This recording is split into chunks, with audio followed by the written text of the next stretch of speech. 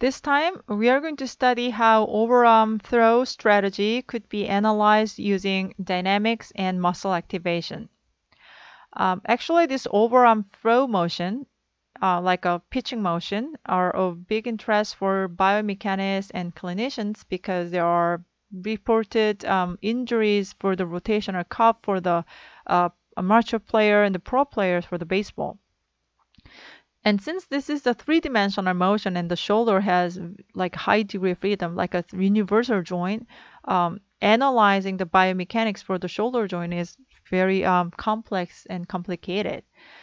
And then still there are many researches going on. And then if you are interested in, I would encourage you to, search for the recent papers about those analysis and how those motions are related for the injury and so on.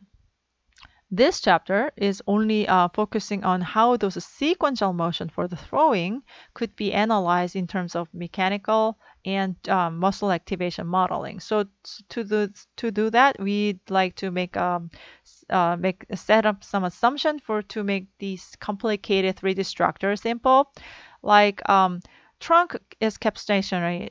Like when we usually handling the upper arm motion, which is generated by the whole body movement. This is kind of approach that we often introduce. Like instead of solving them all, once we measure the shoulder movement from the experimental setup, we can just add an acceleration at the pivot point. So separate out the upper arm. I think it's a good starting point. Makes the assumption that trunk kept stationary. If that occurs, then the shoulder could be an origin. So if I make this one as a shoulder point at the origin, so this is gonna be the upper arm. And then to make the modeling simple, instead of having the rigid body motion, I'm going to put a point mass at the massless arm of the upper arm and the lower arm as well. And since it's even though there are three-dimensional rotation could be possible with respect to the shoulder, at this point, let's just assuming that the upper arm is only make a flexion. So from the backward to the forward, the direction to you'd like to pitch, to throw the ball. So only this direction as though the arm is only moving in the XY plane. For the elbow, let's assume that even though there are relative motions between the upper arm and the lower arm, let's make it as 90 degrees perpendicular and fixed angle to make it simple. And then this one is only rotates with respect to those axes through the upper arm, so that only arm rotations exist. Okay, so we sort of simplify these dimensions. So even though it looks like a three-dimensional, it's like one moving in the XY plane, the other is moving with respect to the rotational axis here. Okay, so with that, we could formulate the kinematics for each point mass, one in the upper arm and the one in the lower arm. Okay.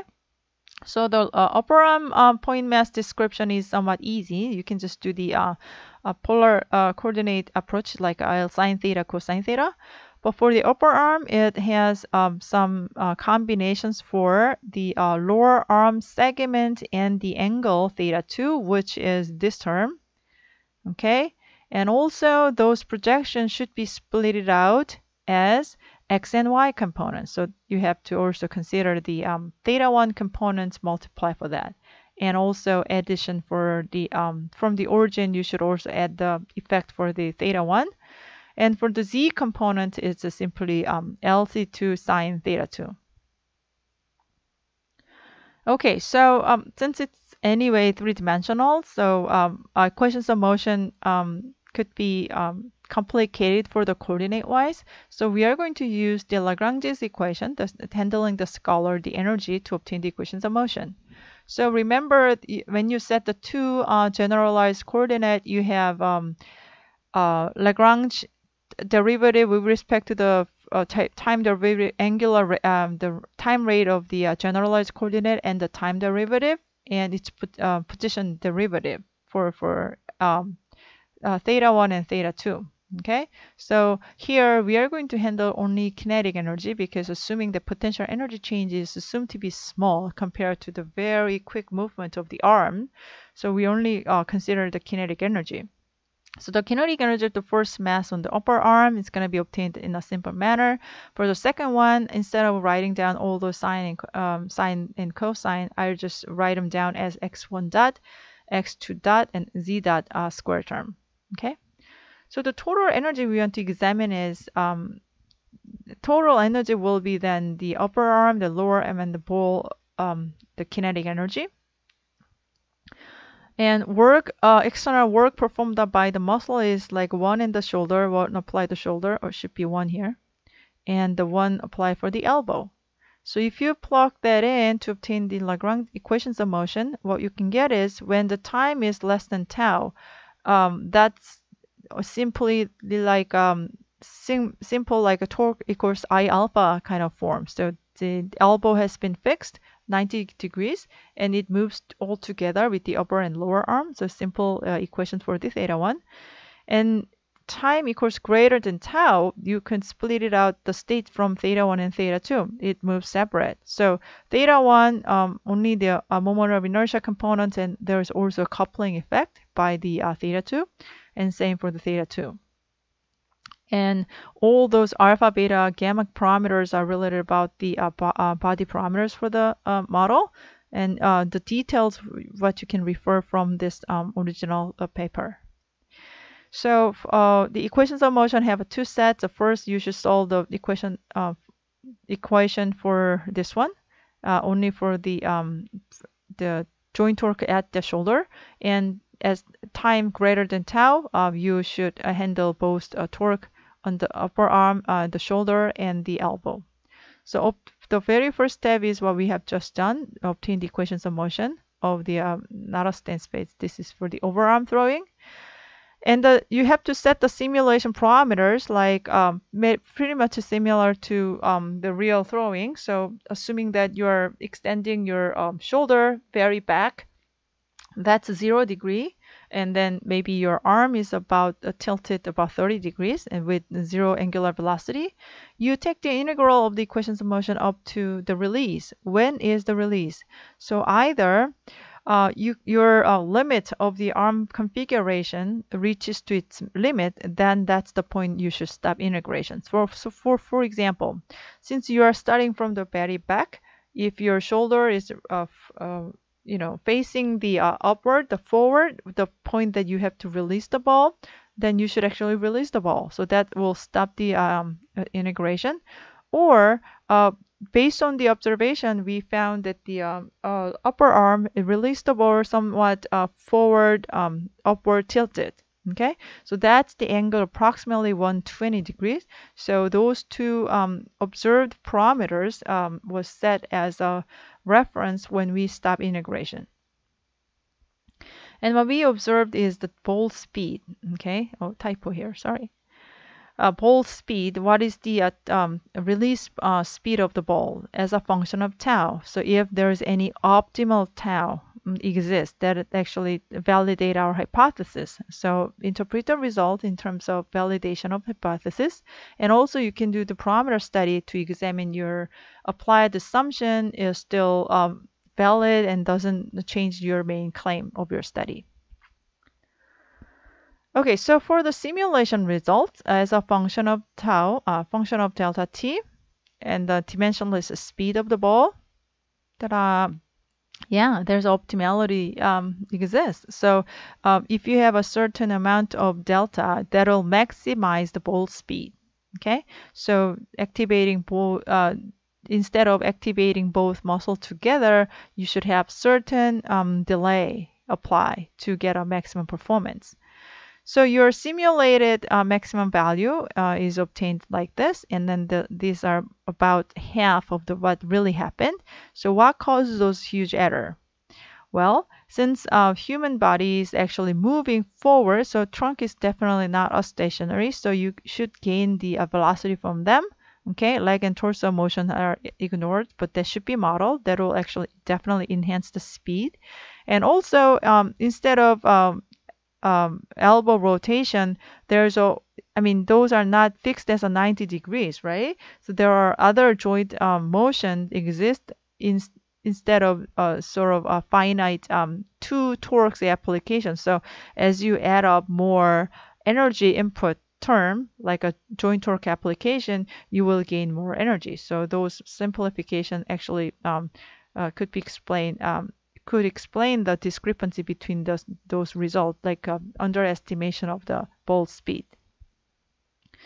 What I'd like to talk about here is how about our muscle model? So the muscle model, we assume that force velocity matters and force length curve doesn't really contribute to the results. And then let's examine what really happened. So even though the force length curve has this shape, I mean, this changes, like, so if you have a elbow joint length changes, you have a significant drop for the forces, but we assume that this value is kind of constant. So it's not really isometric contraction, but we just assume that how those affect the results. So instead of having constant value, we may do some simple approximations like a linear approximation. So as a function of joint angle theta, we could actually reduce the force from constant value to the reduced value. And what would be the result? The results still show that there is, of course, the difference optimal time delay, but the optimality still exists.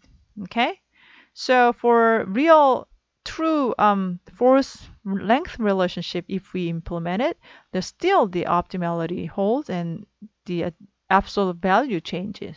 So what this tells us about this parameter study is force length curve doesn't change the optimality trends. Okay, so even though it changed the delay value, those optimality mostly contributed by the force velocity curve characteristics. That's what we can tell. Okay, so also, doing the parameter study to check your assumption validity, and also you can examine if your model results kind of make sense or feasible results. Okay, so for example, if we could examine the two extreme cases, like delta t is very small and delta t is very large. So basically those motions, angle for the arm will just monotonically increase, right? And with the time delay, the upper arm moves increase again, but with the steeper slope because it's a lighter mass, right? So if we have a too short delay, that means your upper arm moves so quickly and reaches to its maximum anatomical range. So without gaining energy from the upper arm rotation, ball should be released. And how about the large delta t? For the large delta t, your upper arm will reach to its maximum value, and then you are not really gaining the velocity from the forearm motion. So that's not ideal either, right? So there should be some in between optimal value that give you enough time for catch up the speed by the shoulder flexion and the elbow rotation. So that makes sense that we have this optimality behavior for the ball overarm throwing as a function of sequential delay tau. So once you set up the hypothesis or make a problem statement you want to examine through for your research, you should make all the assumptions in the very beginning, and then later you should check your results and do the interpretation if your hypothesis or your problem statement has resolved and all those assumptions you applied are still wouldn't really change your main claim. That's important. Okay, in this chapter 3.1, we've gone through a brief introductions about how muscle contraction mechanism works and how we can mathematically model them using Hill's model, and using very simplified version of muscle model and point mass approach, simple approach, we were able to understand long and high jump mechanical high jump strategy in a mechanical point of view, as well as for the throwing cases.